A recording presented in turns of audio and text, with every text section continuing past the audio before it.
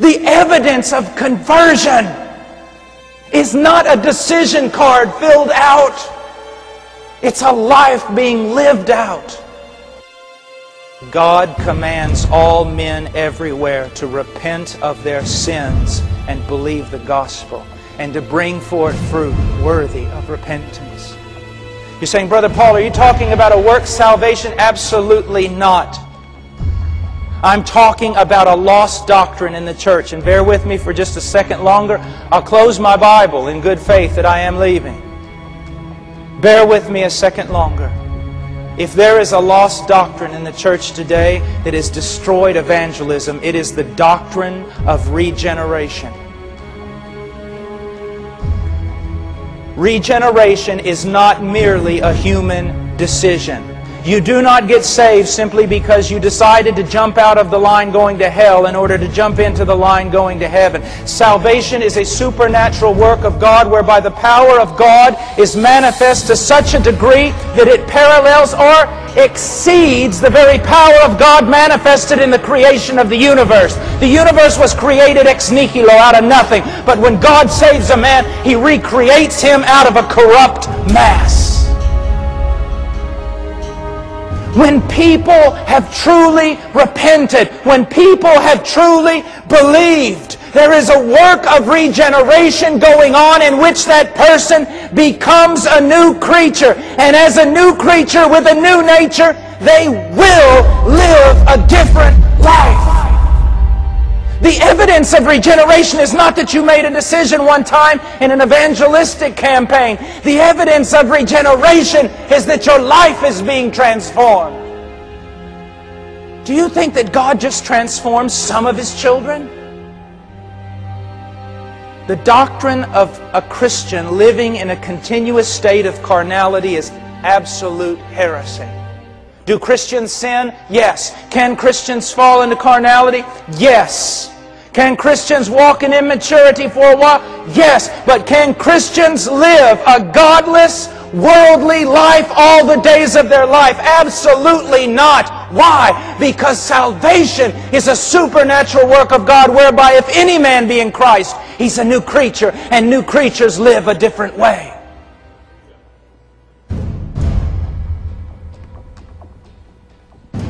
That's why when people tell me today that there's just as much sin in the church as outside of the church, there's just as much divorce and pornography and lying and hating and bickering in the church as outside of the church, that is a lie.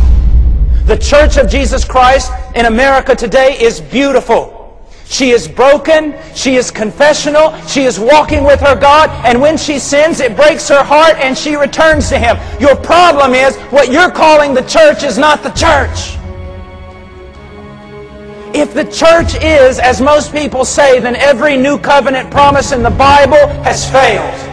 But God says in the new covenant, He will make a people, and He will be their God, and they will be His people. And the law of God will be written on their heart, and they will walk in it. The evidence of conversion is not a decision card filled out. It's a life being lived out.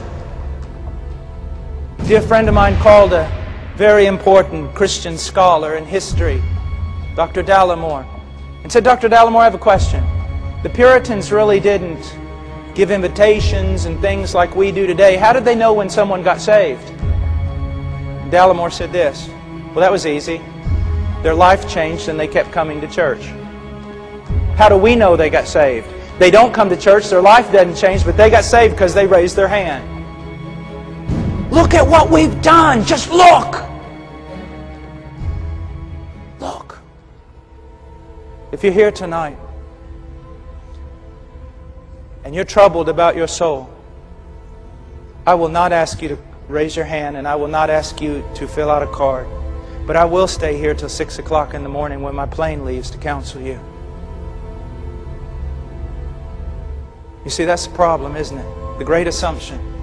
People come forward, they sign a card, we talk to them 5 minutes about salvation, we declare them saved, and then we wonder why we have to pour so much discipleship in them and they still won't grow.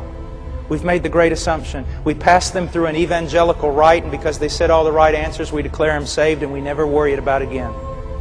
That's wrong. I'll tell you this. If you repent and believe in Christ tonight, if you have done that, He saved you. But I'll tell you this. If you've made a decision for Christ, you see Christ as Lord tonight, and you profess Him as faith, He saved you. But if you walk out of here and your life doesn't change, and you do not begin to grow, and He who began a good work in you doesn't complete it, what happened here tonight wasn't genuine conversion. Because the evidence of genuine conversion is an ongoing work of God in the soul of a man. That's the old way. That's historical Christianity. How many of you and how many people do you know? Is it not true? Maybe you have a child and they made a profession of faith when they were 6 because someone asked them if they wanted to go to heaven or if they loved Jesus. Of course they raised their hand. Then when they got 14, 15, they started living in the world, hating the things of God. And you go to them and you go, but you're a Christian, you need to act differently. You are wrong in the way you are approaching them. You need to approach them this way. You made a profession of faith in Christ, but every bit of evidence in your life at this moment dictates that maybe your profession of faith in Jesus Christ was false and you are still in your sin, and if you died you would go to hell. Now make your calling and election sure. Repent, return to Christ. You see how superficial our Christianity has become? Oh, my dear friend, these things should not be so, but they are. Awaken to the gospel, the real gospel, not the reduced kind. It is a gospel of grace and a gospel of power, that He who began a good work in you will finish it. The evidence of conversion is not a decision card filled out. It's a life being lived out.